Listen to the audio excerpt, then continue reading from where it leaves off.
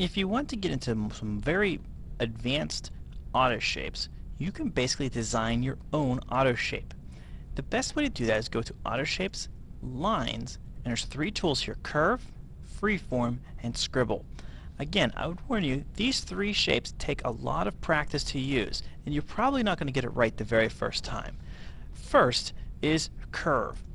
When I click on Curve, my mouse cursor turns into a plus sign. When I click and let go of the mouse button, I create a straight line. But when I click again and then move my cursor, it curves the line slightly.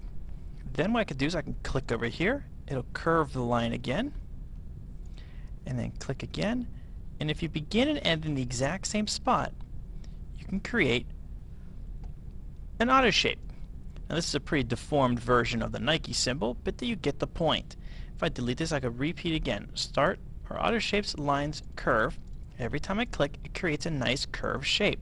Now you can basically design anything you want. I've seen students design wings for an angel or all the way to a guitar using this curved auto shape.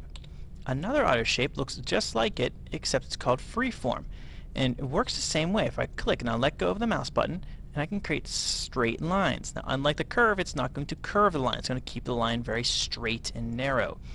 If I begin and end in the exact same spot, it creates a filled auto shape, which then I can rotate, double click, and change my settings to it.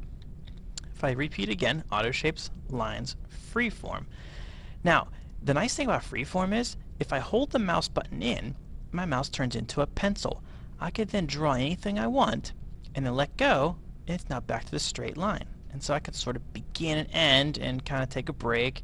Now you kind of only get one shot at this, but again, if you begin and end in the exact same spot, it'll fill the shape in, and then you can use it any way you'd like. The last one of these shapes is called Scribble.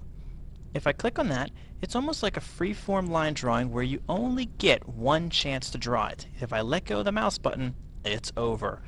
I can draw just about anything I want just by using this mouse. And I'm just going to draw a basic ugly cat head. If I begin and end in the exact same spot, it'll fill the color in, which I could then use any kind of fill effect just like in the past.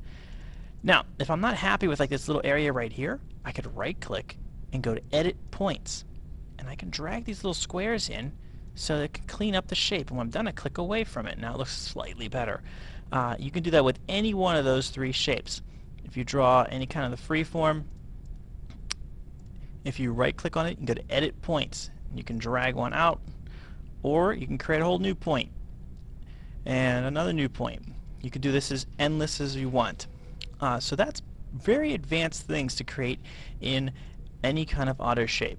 So once you have a lot of practice using this, you can then create just about anything you want using these three shapes. Good luck!